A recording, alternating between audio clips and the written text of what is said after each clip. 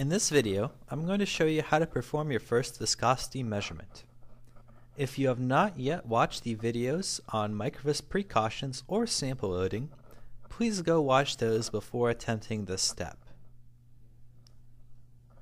The microVISC chip and the waste container have already been loaded into the instrument.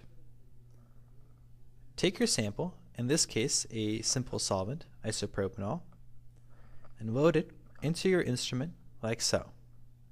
For your first test, I strongly recommend something simple such as isopropanol or the included 1% aquat solution.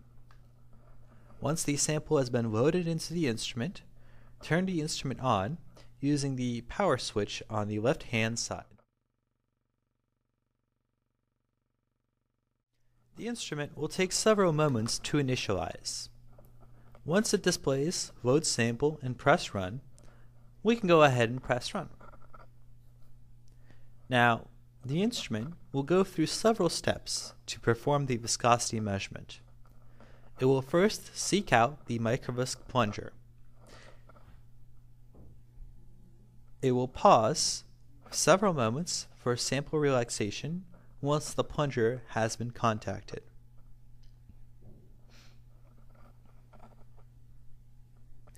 It will then prime the chip using the sample inside the pipette, and it will then go on to perform the viscosity measurement itself. By default, when we press run stop after turning the instrument on, the instrument will start in automatic mode. In this mode, it will automatically determine the appropriate shear rate for your sample during the priming step. If your sample is Newtonian, this is an excellent mode to perform your testing as it provides all the information you will need. However, if your sample is non-Newtonian, you may have to perform multiple measurements at different shear rates. This we will cover in our next video when discussing different microVISC modes of operation. Once the measurement has been completed, the instrument will display several pieces of data. It will display the viscosity, the temperature, the shear rate, and the sample volume consumed for the measurement. Please note that the first run with any pipette will require priming, consuming more sample volume than subsequent runs with the same pipette.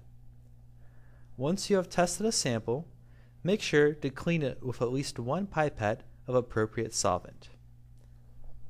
Please join me for the next video where we will discuss the more advanced features of the microVISC.